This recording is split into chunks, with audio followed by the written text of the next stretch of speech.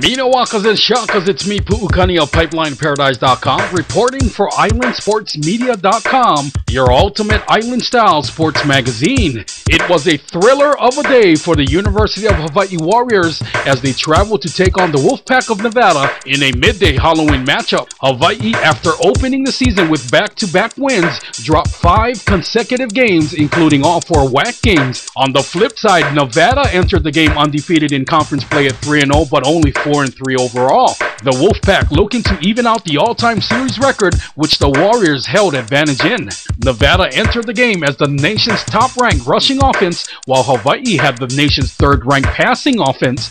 The game, expected to showcase 2 high-powered offensive squads, did in fact live up to the hype. Hawaii came out firing on all cylinders, scoring first, with quarterback Brian Moniz finding junior wide receiver Kealoha Pilaris for an 18-yard touchdown pass. A great start for the sophomore quarterback after recovering from a concussion which sidelined him in last week's Boise State game. Hawaii up 7-0. 2 minutes later, the Warriors struck again with quarterback Moniz hooking up for a 71-yard touchdown pass, this time going to junior wideout Javante Taylor, who pulled in 6 catches for 109 yards and 2 touchdowns on the night. Still, in the first quarter, Hawaii 14, Nevada 0. Finally, with just over 3 minutes left in the first quarter, Nevada put points up on the board as Wolfpack quarterback Colin Kaepernick scampered for 2 yards, making it 14-7. Getting that first score out of the way, Kaepernick wasted no time and hustled up another 2 touchdowns for the Wolfpack in the closing 2 minutes to the half. One score going through the air for 30 yards to Vai To'ua and another on the ground by himself, running 38 yards for the touchdown. After leading 14-0 in the opening minutes of the game, Hawaii found themselves trailing the Wolfpack 21-14 at halftime. Nevada carried the momentum into halftime and rode it into the third quarter, scoring first on a 40-yard touchdown pass from quarterback Kaepernick to wide receiver Trey Session. At the end of the third, it's Nevada 28, Hawaii 14. But as they have shown all season long, they will play to the final whistle as true Warriors, and that they did, pulling within 1 score as Moniz and Taylor hooked up for a second touchdown on the night, making it 28-21.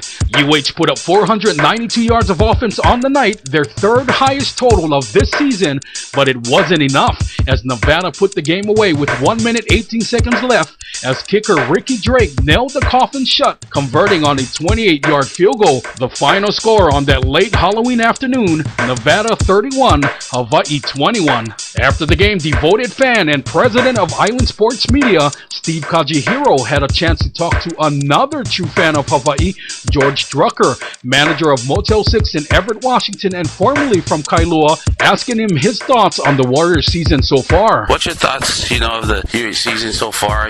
They won only 2 games this season. Give me your thoughts as a fan, how you feel the team is, and maybe you can send a message out to the players. It's been a year of hard adversities, quarterbacks going down, a lot of adversities, but the good thing is that Hawaii is just all, going forward, facing those adversities and showing their character, their real character of never give up, and just showing the real mana about, keep on going and not to lie down, but keep on fighting, if you know what I mean. For me as a fan, that just shows that, hey, brother, it's the way to go. Okay, so you being a big fan, I know you had your Warrior green on when they came to WSU. Is there a special message you want to send out to the players? Oh, yeah, brother. Just keep it up. Just keep on trying 100%. Hey, us as real fans just can't ask for anything more, but you just trying your best.